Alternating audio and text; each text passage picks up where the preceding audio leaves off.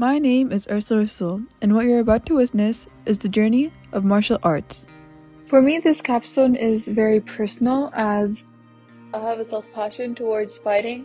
And yes, I'm more into jiu-jitsu side, but self-defense, I feel like knowing people that have actually gotten harassed, like teaching them self-defense, and so people in the future wouldn't be harassed in that sense, is kind of personal to me because I've known people who've been in bad situations. And doing this project, not only am I doing this as a project sense, it's also beneficial towards the people I'm teaching.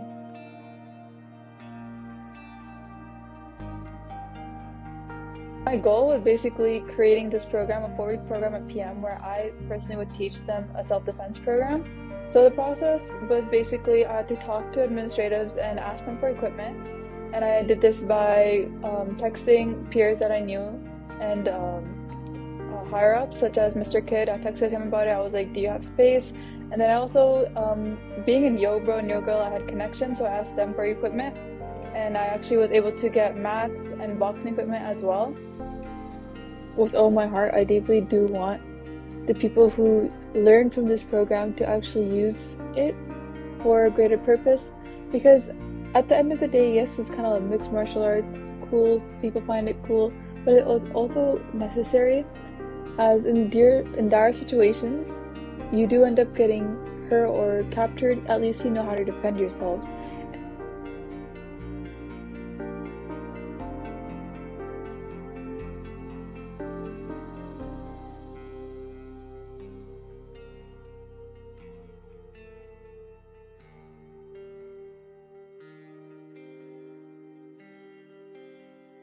So, as a little review, I'm going to do a bit of like, so if I say 1, you guys do 1, 2, I'm going to practice that with you a little bit. So, 2, 1, go back in fighting position. What inspired me to do this project was I was with Yo-Bro Yo-Girl, so it's basically an organization that looked forward to helping youth, and with the program that I was with in Yo-Girl, it basically taught me all the martial arts that I'm teaching now, and then seeing the community that was built and the skills that people learned throughout this program, and which was also for free.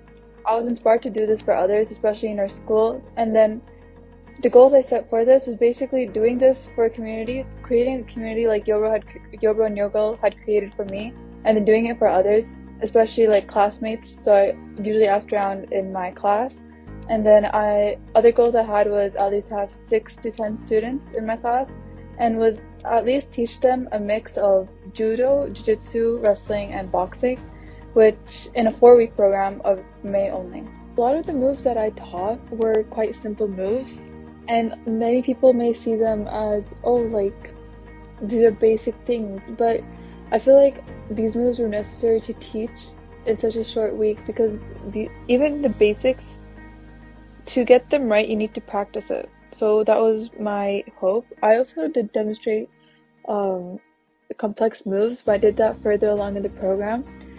I was able to at least get in a lot of chokeholds, how to get away from chokeholds, flips, different kinds. I put a little bit of mix in everything, but my main was to at least also have them practice. So I actually did have like time for them to review everything, and I would ask them to show me and demonstrate what they remember from the past.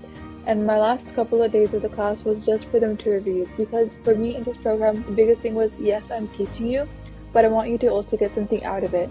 And I don't want it to be so rushed in me teaching them something new, that I gave them these review days to learn from. So my mentor was actually the coach who taught me during Yo-Bro Yo-Girl. She's a really nice person. She was wide open to helping me, and then I contacted her through calling her or texting her. We often Zoomed sometimes. And the questions I'd ask her I'd ask her, like, is my form okay? Like, is the format okay? Like, what else should I add? And she kind of guided me through medical information that I should have added over there.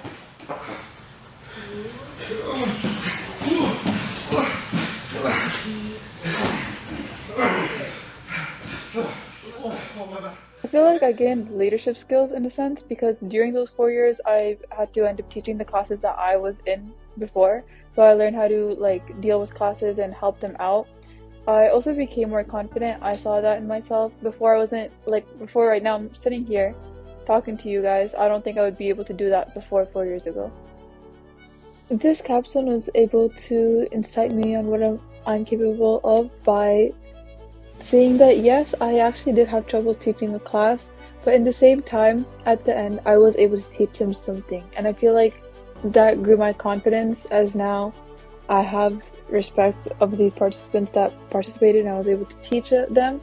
And the fact that they didn't leave this class with nothing, they actually did learn the moves I taught them.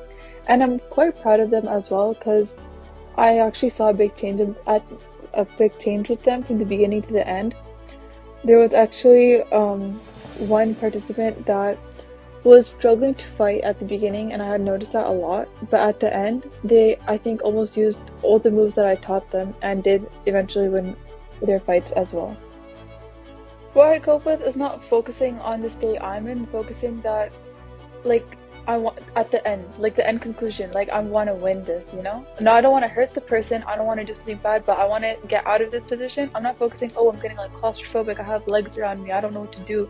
I'm not focusing that. I'm focusing, okay, what, like I'm checking, I have a checklist in my head. Can I do guillotine? Can I do another move? Can I do an arm bar? Can I go on mount? Like what can I do at this position at this time to win? I feel like yes, they know the basics to get through this. I'm actually quite proud of my students. I've seen them fight and they've actually like used the move that I've taught them. They've done like guillotine. I've seen people do the judo throws that I've taught them. And I feel like now that they know how to do this, especially with their friends, because they're more competitive, you know, like, oh, I want to like beat you up, and they're more free in doing this. I feel like if it's another attacker, they'll be shocked knowing that they actually know these self-defense moves and they'll be able to defend themselves. And that's honestly what I hope for them.